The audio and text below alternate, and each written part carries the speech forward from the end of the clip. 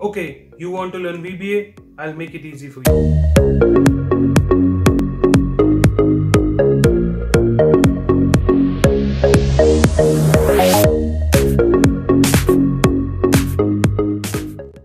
First of all, I would like to say thanks to everyone for subscribing my channel and giving lot of likes on my YouTube videos. So this is my second video on VBA and you will like it and you will definitely learn something new from out of this. Please like, subscribe and share. And press the bell icon for the latest video notification. So in this video, we are going to learn three things. The first is what is option explicit. As you know, I have already touched upon that topic in my last video, but we will discuss about in detail what is option explicit, why we use it. In the second topic, we are going to discuss what is variable, and my third topic will be on the data types in VBA. So I'll explain you each topic with the sample code, and that can be downloaded from the description below. I will provide you the link of the file which we have used in this particular video. I hope you will like it and definitely you are going to learn new things out of my video. So let's discuss about what is option explicit and why we use it. Once you write the option explicit on the top of your code, in that case it will always keep checking whether you have declared the variable or defined it in the code or not. So as I told you, option explicit is a good practice. So always try to include option explicit before you start the code. If you are using any of the variable which is not defined into the code, in that case the compiler will give you an error while you will run the code. So I think everybody has gotten fair idea what is option explicit. Now I will show you how to use option explicit in the code. Guys, it's time to code now. Click on the developer tab, click on Visual Basic Editor. Once the IDE window open, try to insert a module. Now module is appearing, and as you can see, option explicit is automatically appeared on the screen. We have not written it. So how to get this automatically? Click on the tool menu. Now go down, click on option. This dialog box appeared. In the second option you have to uncheck, say OK. If you will uncheck this, in that case option explicit will not come automatically. So always remember, option explicit is a good practice as I told you in my video. Now as you can see, I have removed the module and inserted module again, and this time it is not appearing. So always keep the option explicit checkbox checked in the option menu. Now I will give you an example how to use option explicit into the code.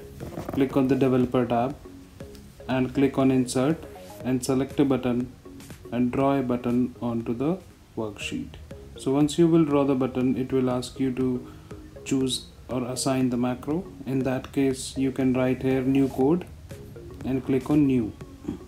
Now as you can see, the new module has been generated with the name of new code. First of all, as I told you, always write option explicit before starting any of the code, as we are doing it now. So the second statement what I'm going to write, it is dim first num as integer. As you can see, I have declared a variable called first num as an integer. Now I'm going to assign a value to first num. So first num equal to 25.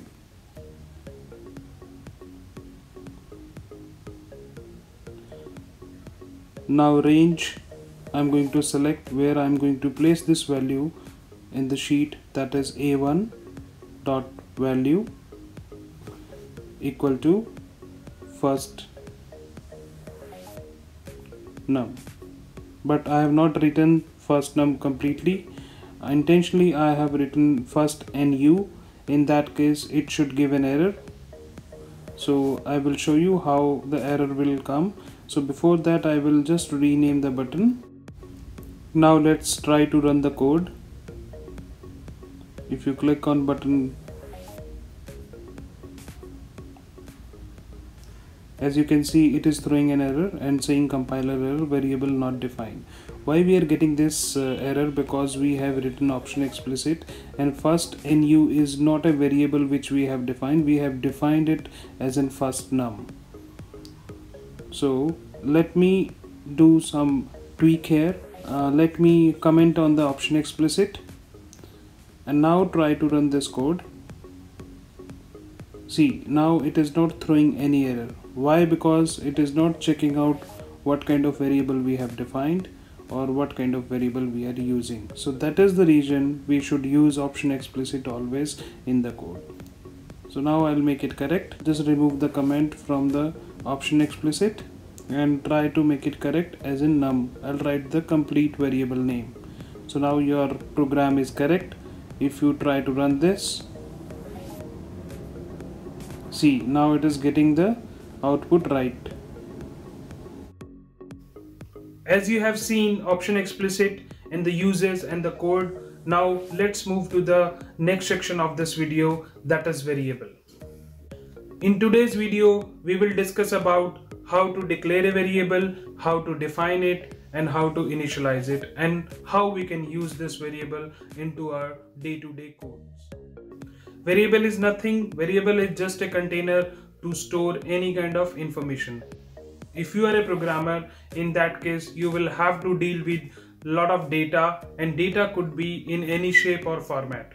You have to define a variable to store a particular data into your code. So that is something called a variable. Let's see how we can define and declare it.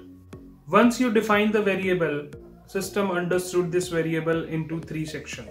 So what are these three sections for a particular variable? If you have defined something dim x as integer, in that case system will understood into three parts. The first part will be the name part. Name means dim x. You are defining a variable that is name with x. And the second part will be the value part. Means you are going to assign a value to that variable, that is the declaration x is equal to 25.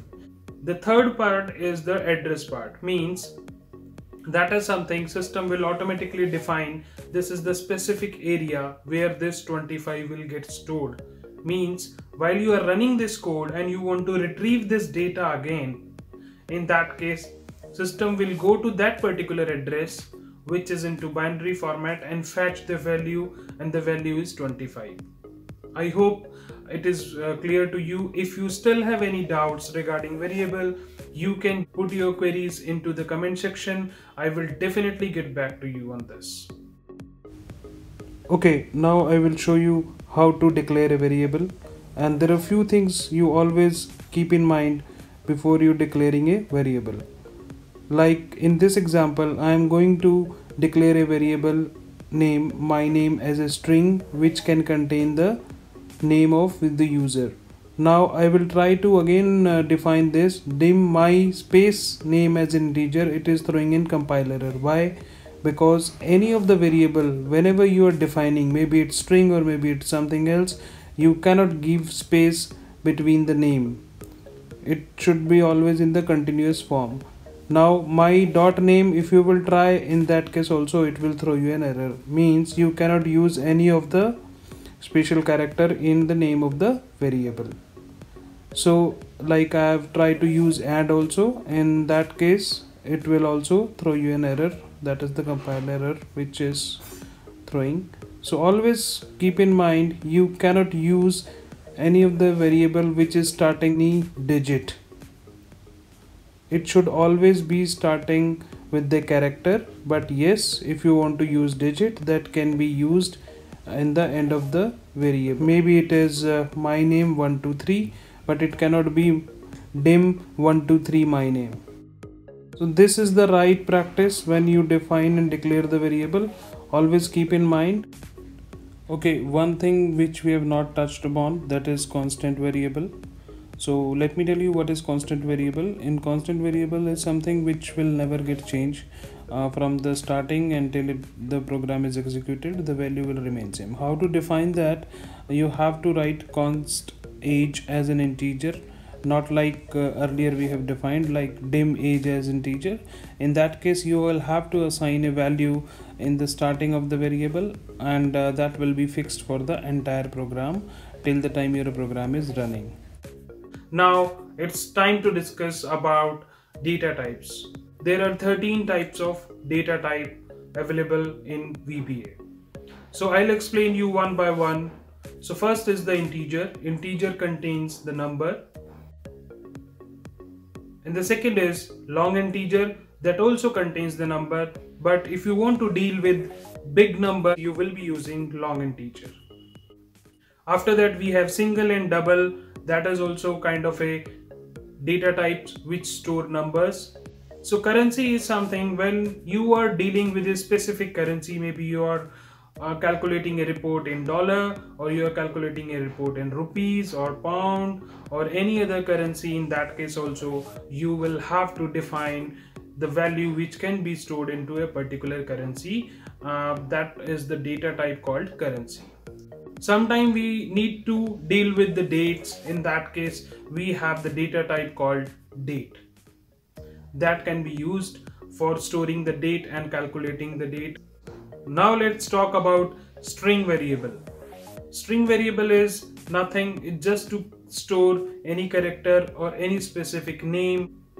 If you want to deal with object, in that case you will have to define variable as an object data type. I can give you an example of object. Object is something called like calendar.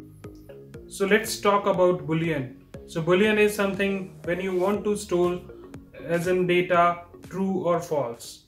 Variant is kind of a data type which can store anything. When you want to deal with a decimal number, in that case you will be using decimal as in data type while you are declaring a variable. And the last one is nothing, just a byte.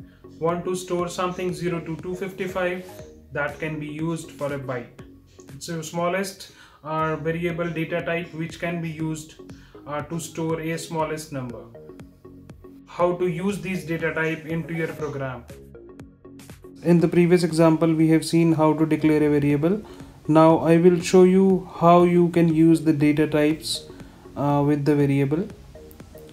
Once you are specific about the data, what kind of data you are going to store into the variable, you have to define like this. Like I can show you dim x as integer, so that will contain the number value. Dim y as long, if you are taking it as long, that you can contain the longest number, that is the biggest number as compared to integer. And the string can contain the any of the character, and boolean is used for true and false, and byte is the single byte variable, and date could be used for storing the date or calculating with the dates. And dim d as currency, currency can contain the data as in currency, and dim e as double. So that's it for today's video, and please stay connected. Thanks a lot.